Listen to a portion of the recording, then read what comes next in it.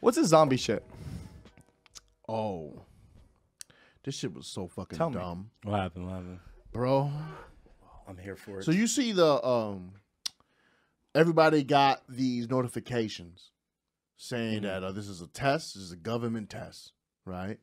And then on Twitter, things started exploding. Yo, we're about to turn into zombies. This is a zombie thing. Like, they're trying to see if the Pfizer, like, it became this big ass conspiracy thing about like if you look, turn off your cell phones on October 4th, the EBS is going to test, quote unquote, the system using 5G, which is, by the way, remember the 5G shit during the pandemic? They're saying that's the reason why people got COVID. Put it back up. Bring it back up.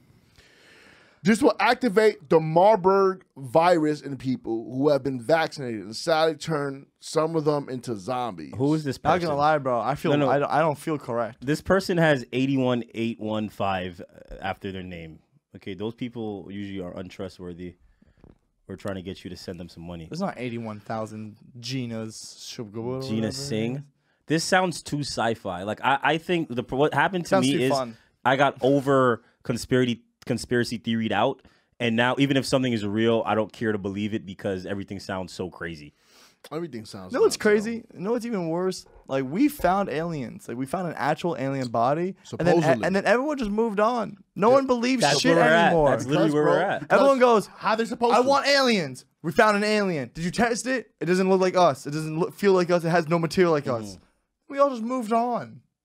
Yeah, I agree 1,000% because that's where we're at in society. So this is like. It's like they're trying to stir it up again. Like, people are gonna turn to zombies. My cell phone did do something where it said it was testing like signals or whatever the other day. So it was like just an alert test for state of emergency or whatever. Yeah, we all got. You guys all got that, right? Yeah. So I don't know if that has anything to do with it. That's why, sadly, I'm like something's wrong with me. What you think? Yeah, dog. You think it was from the test? Kevin, you looking mad tasty, bro. Yo, that's probably from the Klonopin and the weed, though. So nice combo. But I don't know. I feel like I don't care. I also